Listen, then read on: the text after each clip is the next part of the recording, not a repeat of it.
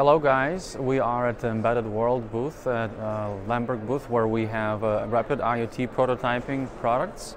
So this is one of the examples of the project we have delivered for our client. It's a sprouts growing system for your smart kitchen.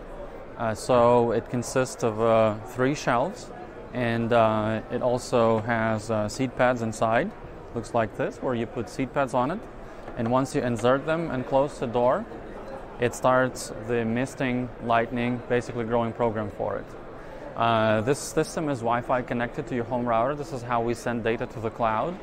What we have delivered within this project was we did a firmware development on C++. It has a FreeRTOS system running on STM32 chip.